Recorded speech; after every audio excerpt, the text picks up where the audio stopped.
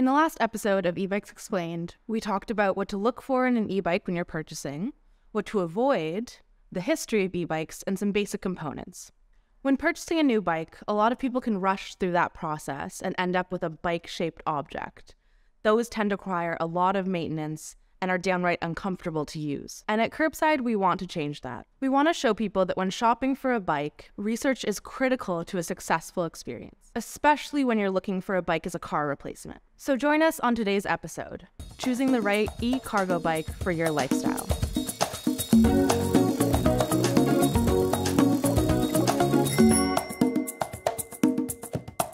So we talk a lot about cars in our videos, but there's a good reason for that. They surround us in our day-to-day life, they fill up our streets, and they can be really disruptive. We're also taught from a really young age that if you want to get around, especially if you're growing up in a suburb or a more rural area, that a car is the only option. However, if you live in an urban center like Toronto, you're probably seeing a big shift in the way that we get around the city. Everywhere you go, pre-existing bike lanes and infrastructure are being upgraded, more lanes are popping up, and we're seeing a lot more cyclists on the road. But for many, the question still looms. How can I make dropping off my kids at daycare or my weekly grocery runs or errands, how can I make that more efficient? The answer is getting simple with every passing year: the e-cargo bike.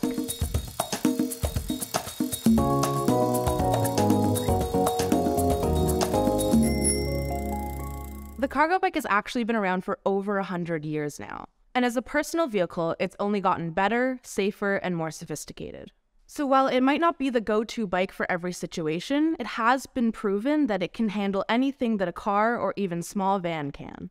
So a lot of people coming into Curbside now are families looking for alternative ways to transport their kids to school or to daycare. So in many cases, especially in urban centers, the commute to school might actually be quite short, but the streets are so jam-packed with other people doing exactly the same that it takes twice as long to get where you're going. There's no actual reason to sit in traffic, especially if there are bike lanes along your route. Oftentimes, you can ride straight up to the schoolyard gate or even the main doors. Everyone hops out immediately, and already you're on your way to run errands or go to work, just like that.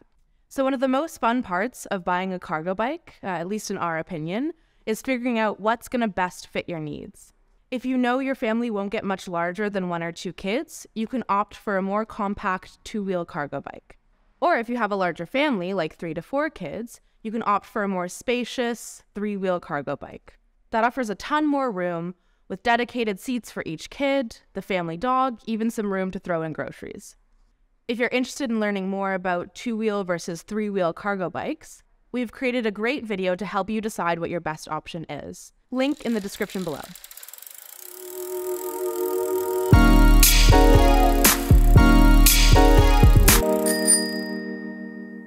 So by now you might be wondering, what are my options and why would I choose to go with an electric assist cargo bike? So we consider the switch from a car to an electric cargo bike as kind of a major lifestyle change, and it requires the same amount of attention to detail that you would have purchasing a new car. So as we mentioned earlier, a cargo bike can do just about anything that a car can do, especially thanks to new advancements in motor and battery technology. If you're someone who doesn't believe in e-bikes and thinks that all biking should be human-powered, just hear us out. So while the lightest cargo bike on the market can be as low as 60 pounds, once you add kids, dogs, groceries, even work equipment to that, the effort to get moving increases substantially. So once you're freed from the weight of that, a whole new range of uses can open up for the cargo bike. If you're all about the struggle of a non-electric bike, we totally get it. But hear us out when we say that an electric cargo bike can be really life-changing and a really fun experience. So obviously, when choosing an electric cargo bike, you want to look for a good quality electrical system. Most cargo bike manufacturers are going to use the most powerful e-assist systems out there. So an extremely popular brand that you'll see on a lot of our cargo bikes is the Bosch e-bike system. Bosch actually creates a motor line specifically for the use of cargo bikes, called, very aptly, the cargo line. So the cargo line offers really powerful torque of up to 85 Newton meters.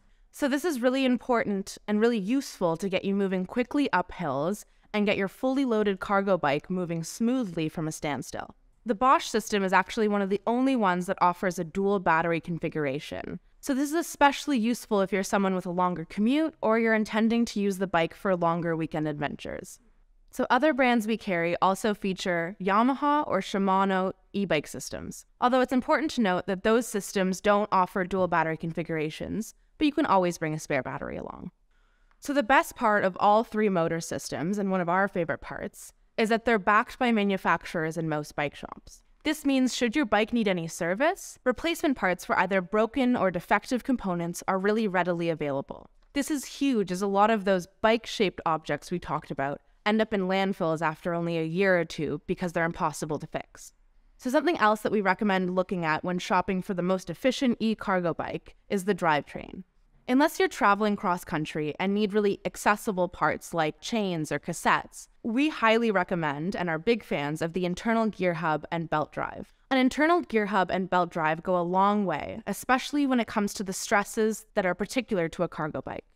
So with an internal gear hub, as is kind of obvious with the name, the gears are sealed in a hub in the rear wheel. This really helps to keep out dirt, grime, snow, salt, anything, and keep your gears moving smoothly. Best of all, the technology has advanced so much that they can now offer incredible ranges, like up to 14 gears, and some even shift automatically with electronic shifting. If you're looking for the absolute cream of the crop, some of the best internal hubs on the market are developed by Shimano, Rohloff, and Enviolo. As you may already know, most bikes utilize chains to get moving. But with chains, they can wear out extremely quickly, and they often get oil on your clothes and your skin. Bike chains also need to be regularly oiled in order for them not to rust.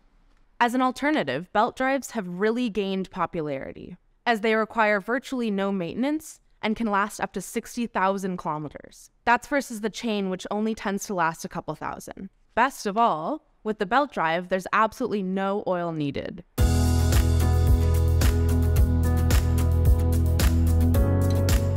E-cargo bikes vary greatly from manufacturer to manufacturer.